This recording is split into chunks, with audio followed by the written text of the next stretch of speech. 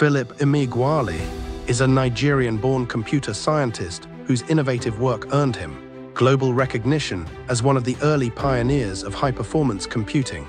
Growing up during the Nigerian Civil War with limited access to education, he taught himself mathematics and later developed a revolutionary method of using thousands of processors to perform complex calculations in parallel, a breakthrough that helped lay the foundations for modern supercomputing.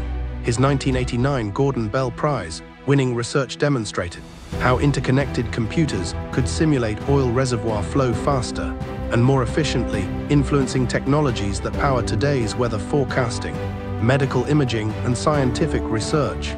Despite debates surrounding parts of his public claims, Emeagwali remains celebrated for his contributions to computational science and for inspiring a new generation of African innovators to pursue excellence in technology.